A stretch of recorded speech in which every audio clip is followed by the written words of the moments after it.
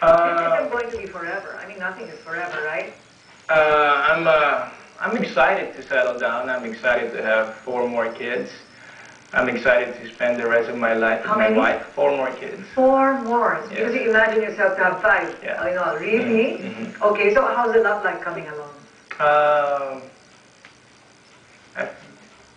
A lot of people are waiting for this answer and it's taking him like a whole minute. I think I've been single for the past 5 or 6 years. What is that? 5 or 6 years. I've been single.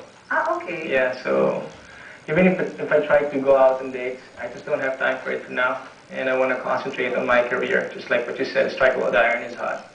And it's hard to juggle in between, you know, your professional life and your personal life. So my professional life is my personal life.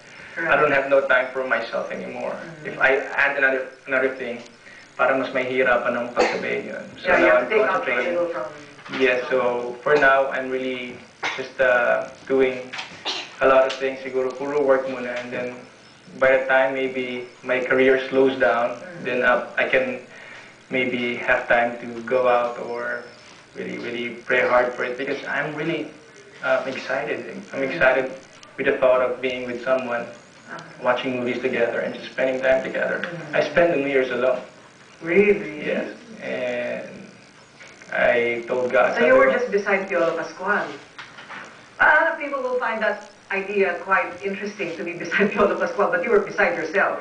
I went out of the country, and I was the only one who didn't have anyone with him.